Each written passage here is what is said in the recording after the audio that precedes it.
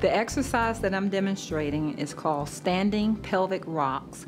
It is for total hip replacements. Start with standing inside your walker. The hip that you had replaced, step behind you and place your other leg in front. This is your starting position. Standing straight, keep your back straight. Rock your pelvis towards the front of the walker and then rock back to your starting position.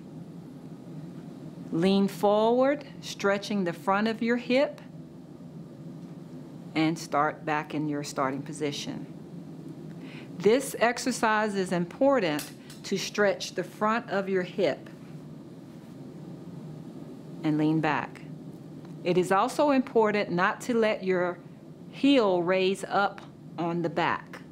Keep that heel down as you stretch and start back. Pelvic rocks. Perform these exercises 10 or more repetitions per day as directed by your therapist, and continue to do them at home.